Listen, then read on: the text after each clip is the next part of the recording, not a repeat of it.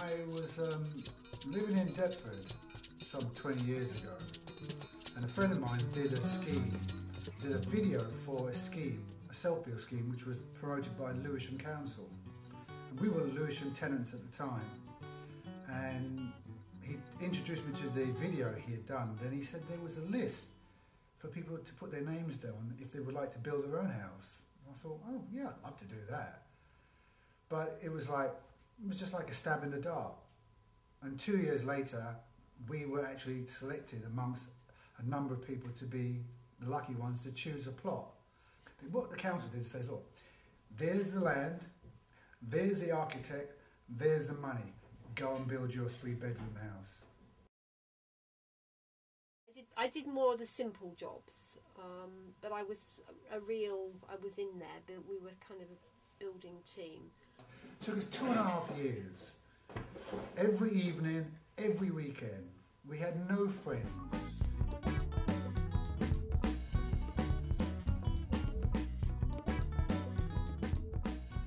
They call this house a micro generating station. So we are a little generating station. It just means that we're now independent of the electrical companies. I keep telling my friends that I put my Ferrari on the roof of the house.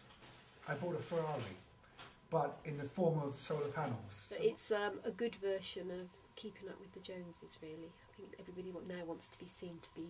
So instead of having the fantastic car in the drive, which is our solar panels, we've got the panels. We can boast that we have the biggest array of solar panels in South East London.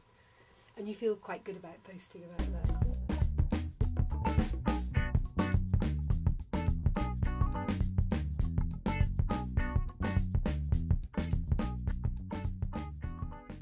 Everybody's used to using gas and electricity, but heat pump, it's the future way to heat the house, the most efficient way to heat the house.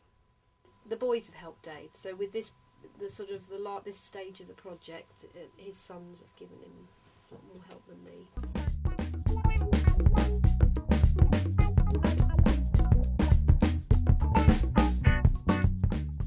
Done the laborious work like shifting sand and digging up mud, clay, and stuff. yeah, Clay. Lots of lifting and pushing, free exercise. Yeah, busting your back, getting your dad off your back. Do the heat pumps work? They've been sat on the porch for 2 weeks now. I suppose I'm like the voice of reason and suspicion. In any project, you need the person who's enthusiastic and who does and who dreams, and then you need that horrid little voice that says, "Oh, I don't know, and I don't know if it's going to work."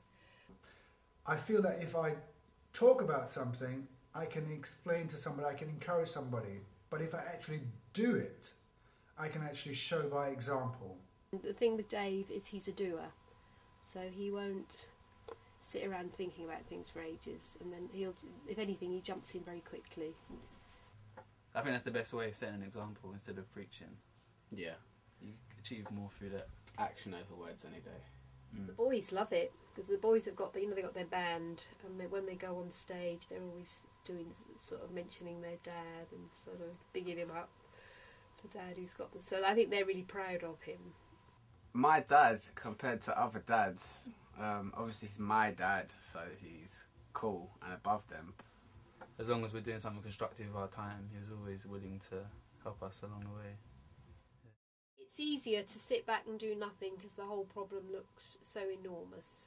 It's the whole thing about switching lights off, isn't it? We're just taking it to the next level, really.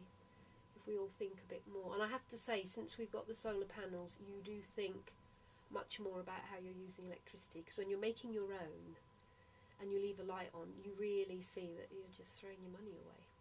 All this technology is here now. It's for us to do as much as you can do. It's within your reach. Financially, it's there. You don't have to do it all in one go. So I encourage everybody to look at it as one step of many steps.